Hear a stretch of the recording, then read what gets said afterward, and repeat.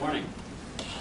It gives me such great pleasure, first to welcome you to the George Washington School of Business, more generally to welcome you to George Washington University. It's wonderful to have you here because this kind of event is really the lifeblood of the exciting things that universities do.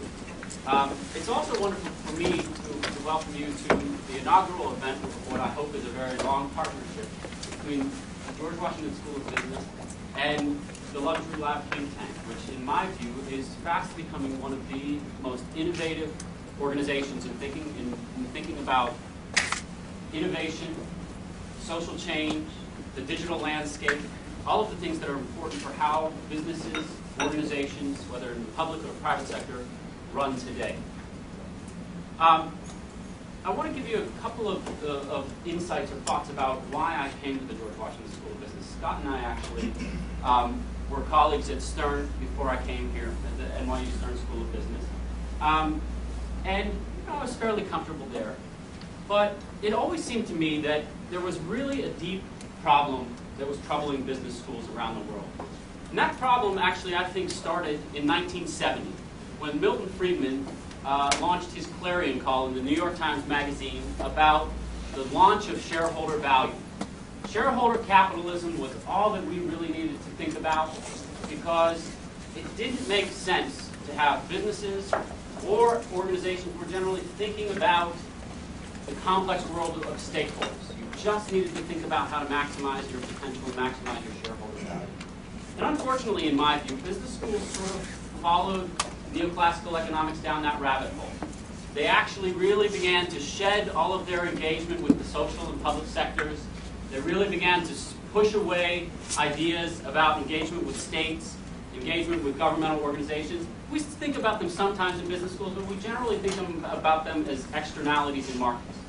We don't think aggressively about how to actually understand the ways in which business is fundamentally a social and political process. Business organizations are fundamentally embedded in and shaped by the social and political organizations and institutions that they are a part of. And so I wanted to come here to the business school and actually build that kind of organization. I wanted to build an organization that was fundamentally about an engagement with the public sphere, that was fundamentally about the social and political consequences of what it is that we do. And as it came up, what better opportunity than to do that 6 blocks from the White House of the nation's capital of the largest economy in the world? What better place to do it than across the street from the IMF and the World Bank and the IFC and not far away from many of the other most powerful public institutions that we're a part of? And so that was sort of the vision of coming here. And this partnership with the Luxury Lab think tank is about helping us to think about doing that. Now, it's a very interesting moment that we live in today. So this is everybody knows the name Mark Zuckerberg, and we live in the world of Facebook and Twitter and all of the other things that actually have reshaped our social sphere right now. But as a sociologist, I'd like to take a step back just for a second and reflect a little bit more about where some of these ideas come from. So Mark Zuckerberg has come onto the scene in the last 5 to 7 years. Twitter, relatively new phenomenon. Even the internet, in terms of its commercial applicability, only goes back to 1996. But actually, if we start to think about how deeply these issues of the social structure and the social embeddedness of the world that we live in go back, probably we'd have to start that conversation in 1967 when a guy named Stanley Milgram first wrote about the small world problem. I'm sure everybody's heard the term 6 degrees of separation. That actually came from Stanley Milgram's insightful study in 1967 in which he looked at people in Omaha and Boston and tried to figure out how long it would take to get to any part of the social sphere and the social structure.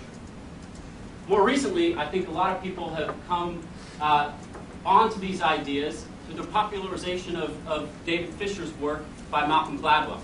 I'm sure if you read The Tipping Point, you've heard about the ride of Paul Revere and the angst of William Dawes because he was never as famous as Paul Revere. And Fisher's very interesting insight within that is that, well, Dawes' family always thought that he was short-shrifted because his name wasn't as exciting as Revere. Somehow it was just the Paul Revere name resonated in the public consciousness.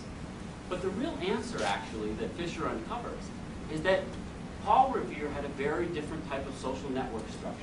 Paul Revere was actually networked across, he was what we call in the sociological literature a broker. He was somebody who was connected to many different organizations and in many different groups, and he actually had an embeddedness in the public sphere that gave him much more resonance. People listened to his voice much more and were engaged much more with what he had to say. So when he and Dawes did the same ride in a little bit different directions, it just happened to be the case that they remembered him a little bit better because of his social embeddedness, because of his network. So where does that leave us today? So here we are sitting in Washington and thinking about how organizations are reaching out to their populations.